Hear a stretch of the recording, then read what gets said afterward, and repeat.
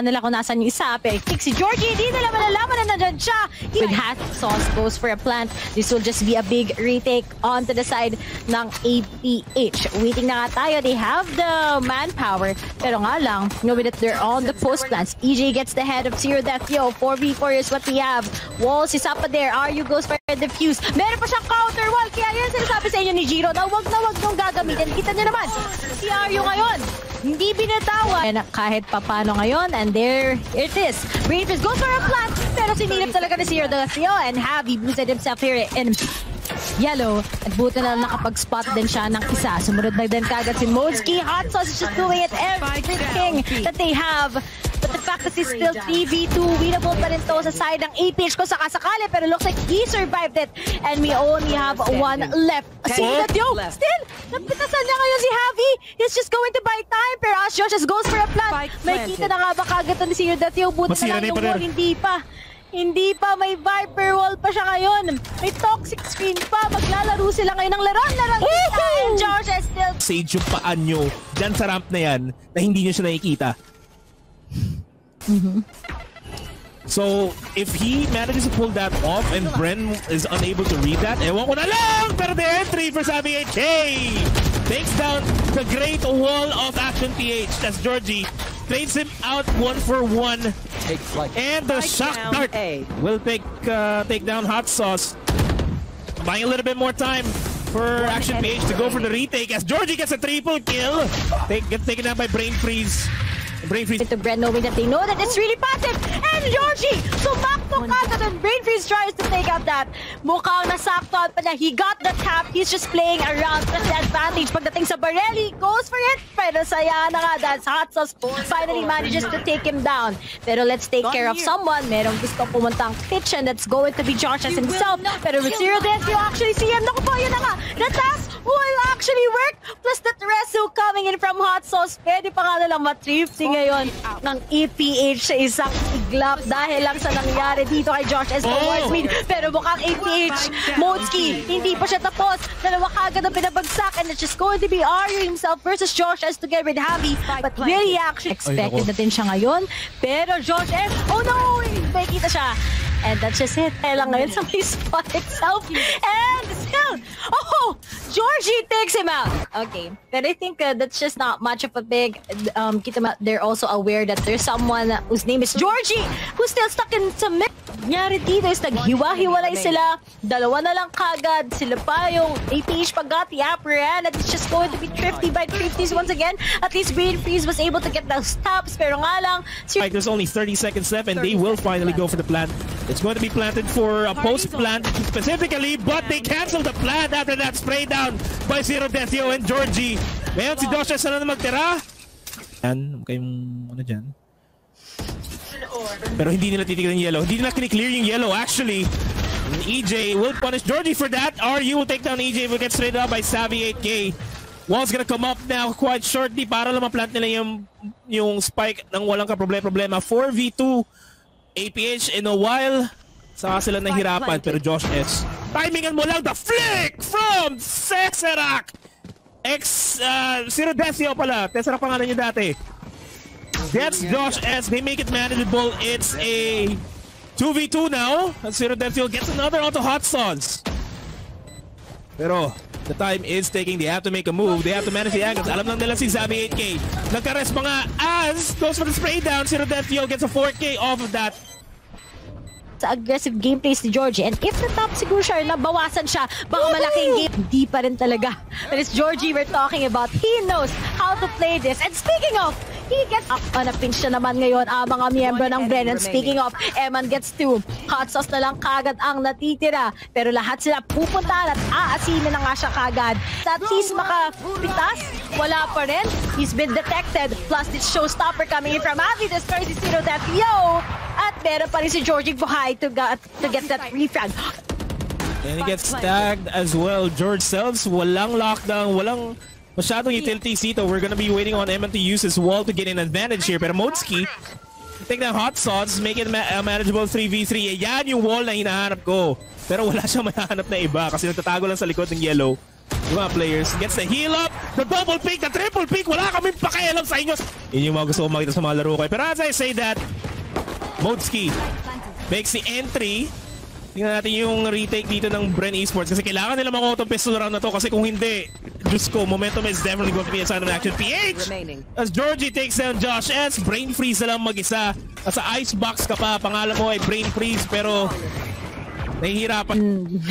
Pagdating, and it's just the same what happened sa icebox, di ba? Last time. And ito na nga, Josh S, Sish! He gets the tap! Pero nga lang, Aryu is up right there. Denied si Georggyyy, but at least that's pretty already a big sign that he will be committing here in B-side. Pero EJAY, those risky plays na naman, he gets one. Pero they're quite aware out of it. Si Hotsauz, ginawa, aakit lang ako ngayon. I'll say hi.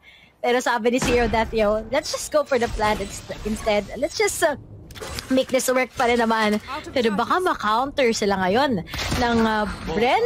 May pagkaalanganin yung posisyon ng AH, but let's not doubt that kasi it's Sazerac we're talking about. It's sirodeathyo with a 3K. He's been doing pretty well with that, especially in icebox and Tate, syempre. Pero mukhang ayaw nila mag-rotate. Talagang i-risk it all nila because we still have our AH ngayon. We'll just still commit here. We're getting information lang naman ngayon ang mga miyembro ng Bren. They don't have that particular ultimates, pero talagang kailangan nila mag-base sa utilities. Heavy kagad after popping off that the paint shells, nakabawas na kagad siya trying to be aggressive. Those post plants, is it gonna work? Nope! Sabi nila, hindi. And ito ata yung sign. Comment section, sabihin na lang kung ano sinabi ni Rere. 6 o 8. Wag kayo. 8! Anim narinig ko eh. Oh, shadow play. Wait lang. Alam mo, 8 yung sinabi ko. I love this. Emman peaks, pero sayang tumingin siya. Pero anyway, gusto ko sana i-point out doon na yung Savvy 8K na nakita natin at the end of that round. That was a Savvy 8K that... They just need to take their time and be careful, syempre. Sabi ko nga, no room for mistakes. Pero speaking of, sirodeathyo, he took that risk. But I think they will just play yung post plant once again. Hindi lang dapat sila ngayon they just need to be aware and they need to use Georggyyy as their cover so that they can settle with that. Pero unfortunately, no. Okay, nagpaka-aggressive na si Aryu. But going up against he gets it up! It's going to be 1v1. May papanalo ba ito ni Darius? Just going to be buying time. Having but after that, pagkakuha ka agad, makikita na nga nila nasa na mga miyembro ng APH BraiNfreeZe. Pagka-detect, alam na kung saan nila ine-expect ang mga miyembro na EPH, Aryu, he still gets, tries to get one, pero nga lang si Josh S nakita and BraiNfreeZe goes for the 3K. Skip pinag-uusapan natin, knowing na nasa momentum sila, maybe they can make it. EJAY tries na naman ito from mid, he's just gonna be pushing, he got a piece of one, pero APH denied them all together. Heavy, nga lang, ang dami ng tinitigan na ang A-set papuntang mid, and they just need to watch out for Josh S, pero unfortunately, pero dito kasi Bren Esports, they understand ascent to it. For now, he's gonna be playing the bulwark dito, gets fully flashed. Savvy 8K, nice timing on that flash drive.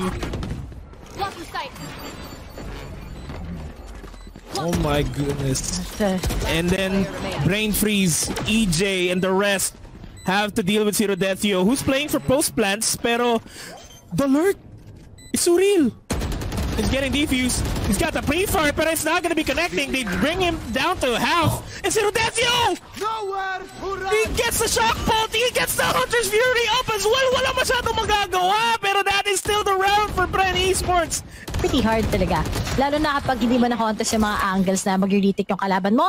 And speaking of sirodeathyo, he's been doing so fine. Pero nga lang, mas importante talaga ngayon ay may papananong rounds ng Bren. And speaking of Aryu, he gets it, no? Si modeskiii pa lang makakuha ng top instead. And Georggyyy right now gets the head of Heavy. Pero next problem will be BraiNfreeZe.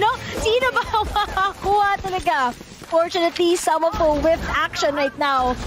But as they plan for the default, may talagang patitigilin lang sila ngayon with BraiNfreeZe releasing that Hunter's Fury, pero wala pa rin magpuputa na stop dyan dahil pwede naman nilang i-plant sa ibang place ngayon. And now that it's planted for them, we'll have Hotsauz taking out that lockdown.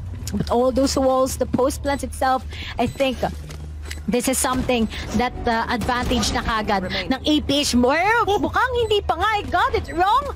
Naging malaking pressure pa nga ngayon ang ginagawa nila, Emman. Will he be able to get this? Heal lang ng onte. May magkokolet kaya? Nope! BraiNfreeZe says bye-bye! And after that Hunter's Fury, that was a 2v3. Pero nga lang, EPH, aggressive pa rin. Mukhang di sila na shutdown at all. Pero tong control mid, not gonna be perfect anymore. Isa-isa na silang bumabagsak. And looks like nagsabi na dito si Javi. Nagsabi na kagad si BraiNfreeZe that I need more of those backups. And after those taps, BraiNfreeZe gets the third kill na naman. At Aryu na lang kagad ang matitira.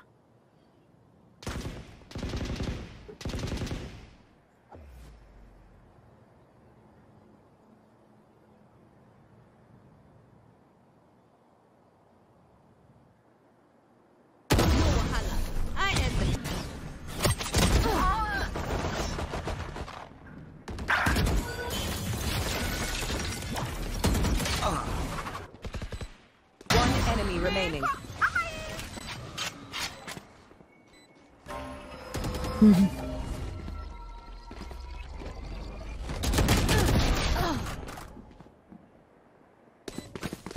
And sabi ko sa inyo, kahapon nung last yung mga barrel ng Bren, mas malaki pa rin ang advantage ngayon ng EPH against them.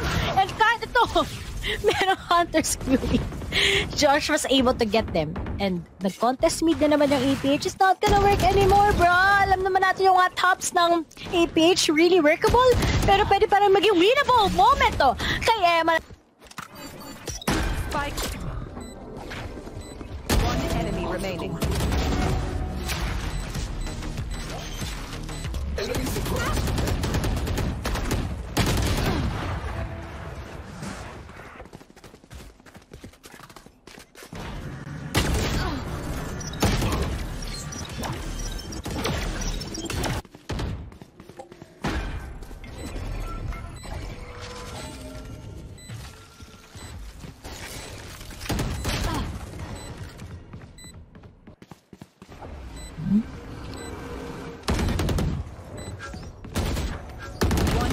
Remaining.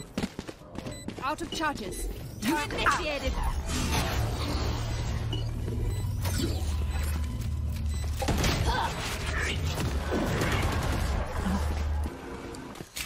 Pero the mid control is not there. Kasi si Georggyyy nakapasok. Kamuntika pa nga niya makuha si EJAY. Rez is coming up for modeskiii to make it a 4v4. Hindi na may heal. Josh S. nakabang. He's gonna go for the swing. Gets one. Repositions immediately. Throws down 1 star.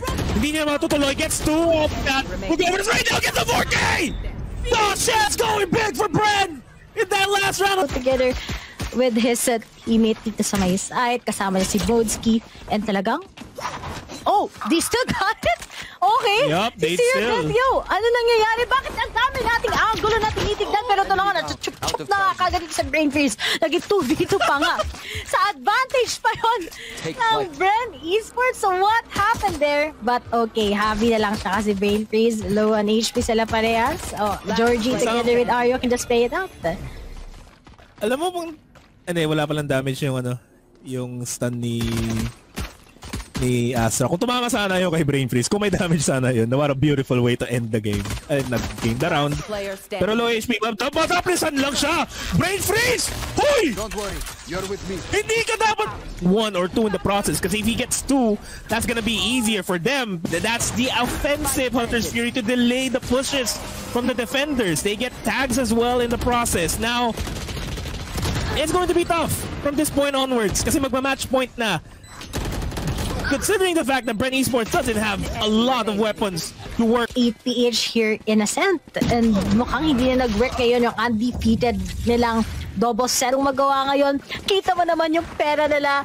It's now or never. Really a lot of broken buys up ahead. And I think sobrang hirap na. Talagang game changer ngayon. No, as EJAY. Beautiful recon bolt to take down modeskiii. And nakakita siya ng ng Bren esports. Yun yung kailangan na action PH. Beautiful recon bolt. Hindi pa rin nila napatay. Shock bolt to take down Georggyyy. Finished. Taps. One enemy remaining. It's a 2v. It's a 1v3. It's tough. Lahat nakatingin. And that's the team A's.